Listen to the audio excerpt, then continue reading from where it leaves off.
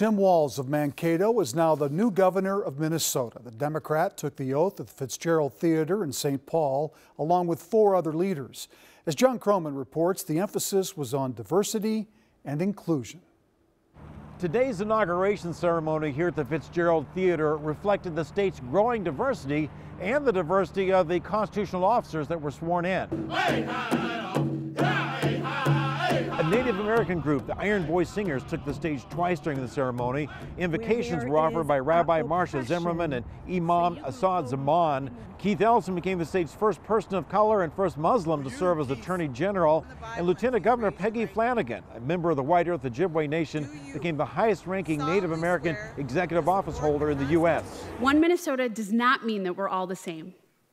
One Minnesota means that we work together across lines of difference to find our shared values and improve people's lives. So, let's get to work. Chi-miigwech, thank you so much for this incredible honor. Others taking the oath today included the new state auditor Julie Blaha and Secretary of State Steve Simon, who won a second term in November. Governor Tim Walz has said that erasing racial discrepancies that exist throughout society and in Minnesota is something that he's going to make a major focus of his administration.